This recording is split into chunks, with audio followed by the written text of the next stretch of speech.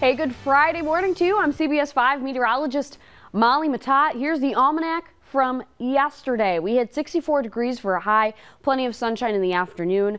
My, oh my, how this trend is going to switch, not only for today, but for the weekend. We're going to lose probably around maybe a little less than 10 degrees from yesterday's high to today. We're back into the 50s. And then we're going to lose another 10 degrees by the time we get to Saturday and Sunday. Much cooler air has moved into central New York. We do have a shower threat today off of Lake Ontario. Isolated bands of showers are developing off of Lake Ontario. Then as we head towards the second part of the day, we'll hit our high early in the afternoon. Then much cooler air is reinforced into central New York. We're looking at 40s for the weekend. And that means we have our first shot at some wet flakes across central New York. We'll get into more detail about exactly where those will be.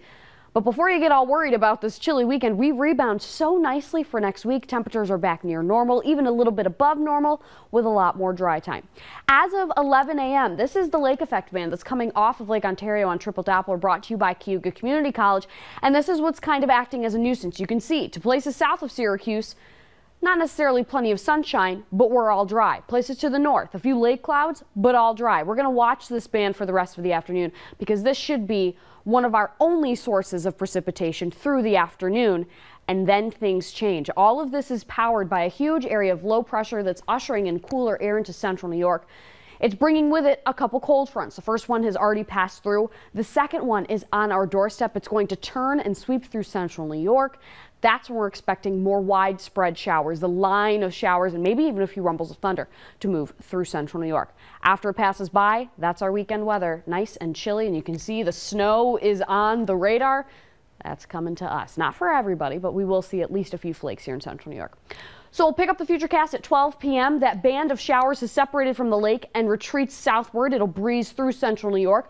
We get some dry time and some peaks of sunshine by 5 o'clock. That cold front pushes through. You can see it comes with some heavy showers at times. Again, maybe a rumble of thunder. The risk for that looks to remain to the north of Syracuse. We're unsettled, and then look at what the futurecast does. It brings in that cool air quickly, and what that's going to do is any isolated showers that pop up during the day on Saturday and into the day on Sunday have the chance to mix in some wet snow showers, the blues and the pinks. That's mixed precipitation on the futurecast.